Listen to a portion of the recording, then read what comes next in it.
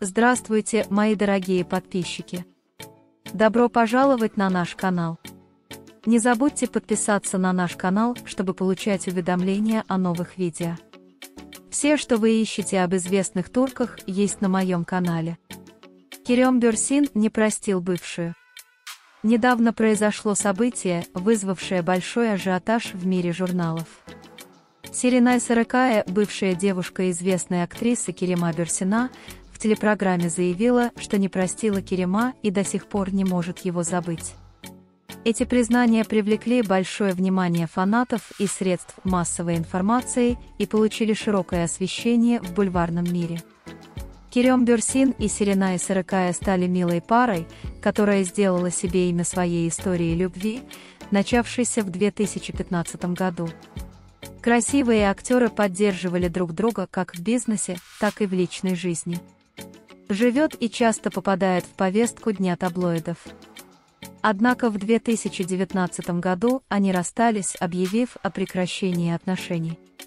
Это расставание стало большим потрясением для фанатов. Их часто видели вместе как счастливую и гармоничную пару. После расставания обе стороны хранили молчание и предпочли сохранить свою личную жизнь в тайне.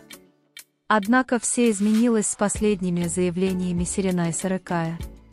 Серенай Сарыкая заявила в своей телепрограмме, что Керем Бюрсин не простил ее и до сих пор не может забыть.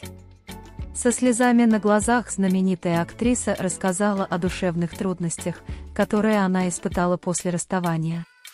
Он сделал эмоциональное признание, сказав, что Керем Бюрсин для него особенный и что он действительно любит его. Эти заявления вызвали большой резонанс в таблоидном мире. Честные и искренние слова Серенай Сарыкая глубоко тронули аудиторию. Также было любопытно, как Керем Бюрсин отреагирует на эту ситуацию. Пока фанаты надеялись на воссоединение дуэта, они начали задаваться вопросом, как отреагирует Керем Бюрсин после этих признаний. Керем Бюрсин пока не ответил на заявление Серенай Сарыкая. Вы можете поделиться своим ценным мнением в разделе комментариев. Не забудьте подписаться и включить уведомления, чтобы увидеть больше видео. Увидимся в следующем видео. Береги себя. До свидания.